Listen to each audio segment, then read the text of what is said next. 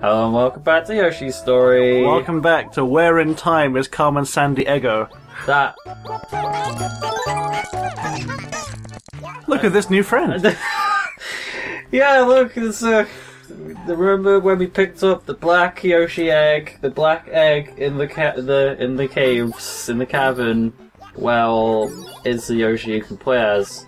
But only from levels 3 to... Yeah, but only from levels 3 onwards. And they have special powers. Like a really deep voice. A really deep voice is not...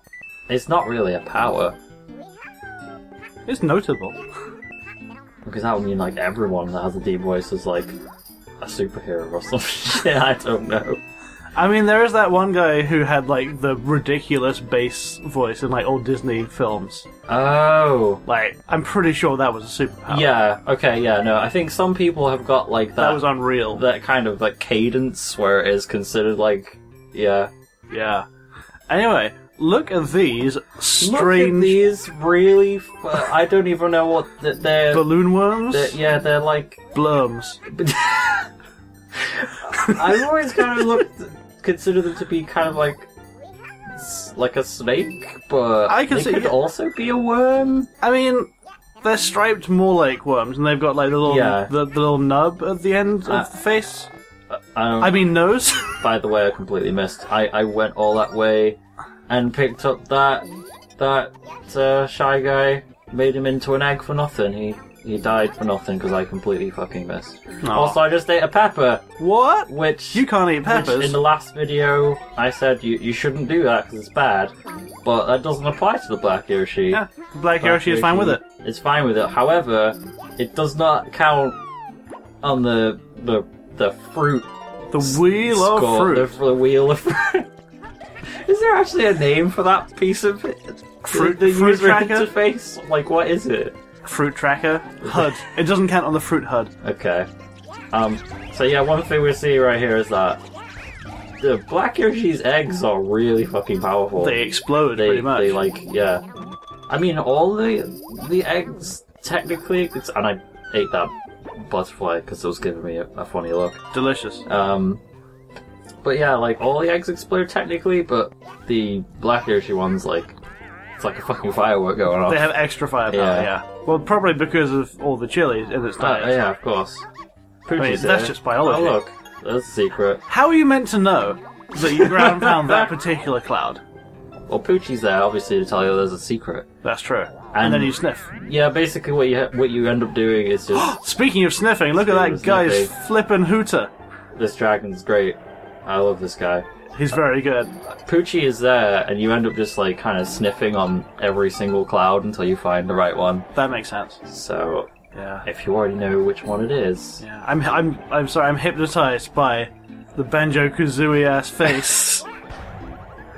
Oh, it's a secret. What? Whoa! Wait for me, dragon. I love you. Bye. That'll be the last time we ever see that dragon. You mean there isn't going to be a post-credit sequence where, like, they're happily married? I mean, it's unlikely for a number of reasons. Only on fanfiction.net. Fanfiction.net for all your dragon marriage needs. Basically, yeah. I'm going to fail to hit this like 2 different times and go like, fuck it. I can't waste time. I'm running out of time. I need to get a fucking move on. Oh god. Oh no. Oh, you did it. That was very close. Well, you did half of it. I did half of it, but this one, I'm not going to miss this one. There we go. To climb all the way up. And there it is. Yeah. It's a heart. I got it. I have to tell you, just before I grabbed that heart, I almost grabbed that melon. Very close. Yeah. Hold on. Wait a minute. This isn't the end of the level screen. Oh my goodness. What's this? Slurpity slurp. I'm so sweet you can't lick me. Burp. Anyway, this is a really easy boss fight. This is maybe the easiest boss fight ever. Despite me getting hit, it caught me off guard slightly, but I did it. Basically, to beat the boss, you just eat it. Mm-hmm. You eat it because it's made of candy floss. Candy floss. Cloud and candy. It's a cloud made out of candy floss. Yeah. And it's evil, so we ate it to death. It's evil and delicious.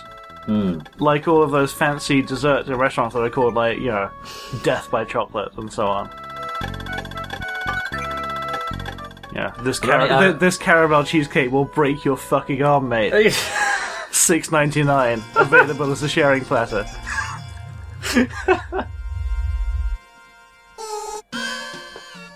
So in the cloud level, that there's no the hearts just kind of they just tumble. They just erupt from behind the mountain, which makes sense. So I'm sure there's like a volcano back there. Yeah, yeah. Wait. Maybe it's still the blog. It's just from underground. I mean, you don't know that there isn't like a hole in the cavern. Exactly. You never know. Yeah, that was the blog's caldera, and the blog still has whatever gastrointestinal problem means that hearts are coming. Oh yes. Yes. Here is the second level. It's springy. Yeah, and it's dark. Oh god, no. It's dark and gentle. It is. Yeah. I saw somebody talking, like, the music in this level is really super good, chill, and I saw somebody kind of saying... I like the acoustic guitar. Yeah. Yeah. I had somebody saying, like, the music in this level is bad, and I was like, I couldn't tell if they were being sarcastic or...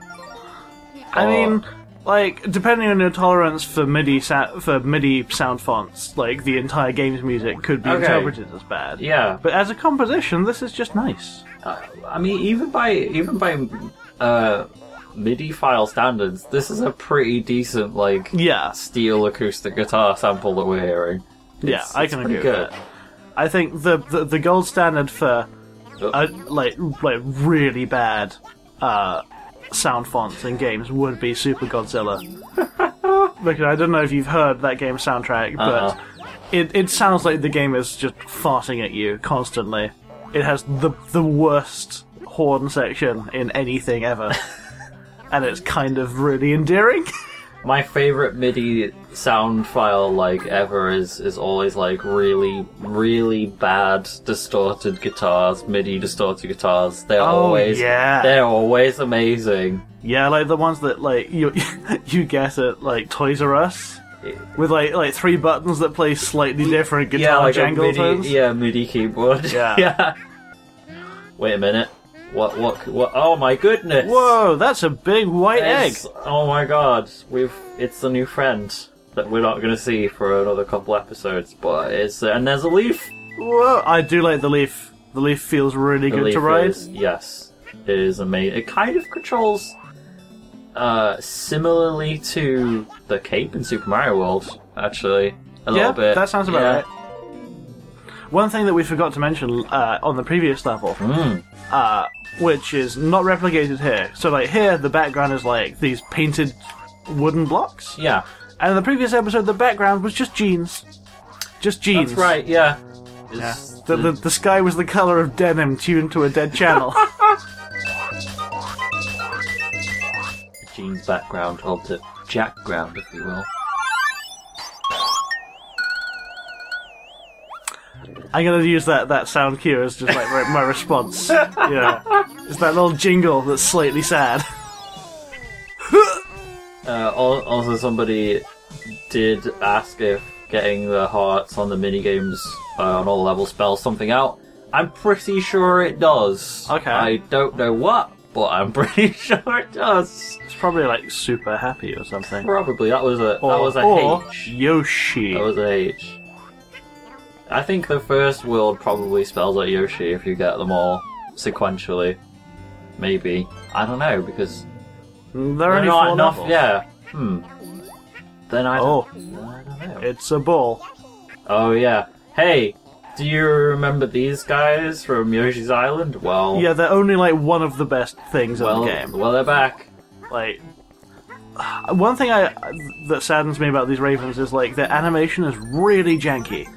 They have, like, maybe 2 frames per second of animation. Yeah. And it looks a bit weird, given, like, the other creatures kind of move more smoothly. Yeah. It makes you wonder what happened to the raven's, joints.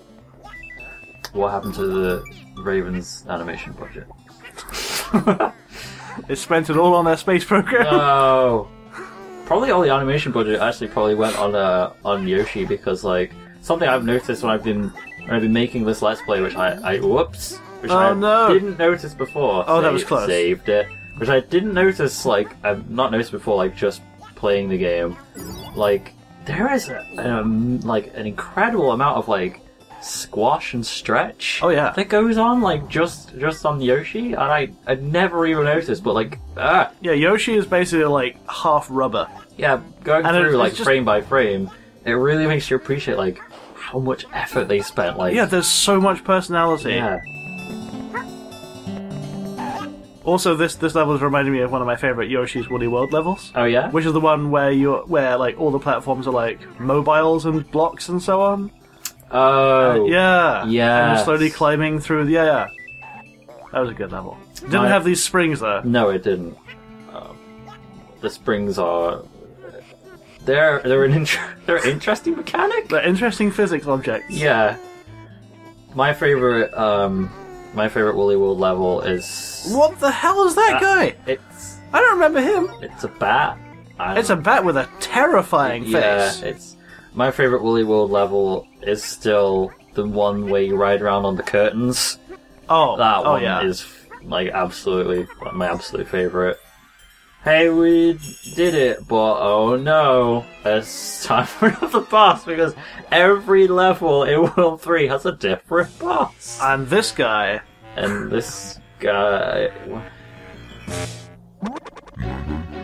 Peekaboo, who are you? Peekabee, can't find me. He's called Inviso because he's sort of invisible. And I sort of because he comes up as a shimmer, but like on an old CRT monitor. You know, on like an old TV. Yeah, that would be very hard to see. Yeah. Well, I've got the advantage of, eating all of these birds. And also playing this on like a high def screen. Yeah, you're not emulating in 2017. No, I technically am because I'm playing it on the Virtual Console. The Wii Virtual Console, but for all intents and purposes, no, I'm not emulating it. Yeah. He explodes into a supernova. A supernova of happy. Well, Yoshi's happy. I don't know about Inviso. He never stopped grinning. Until you hit him with an egg. True. And then, I mean, I would probably stop smiling if someone hit me with an egg, so... That's fair. Nice. Yeah.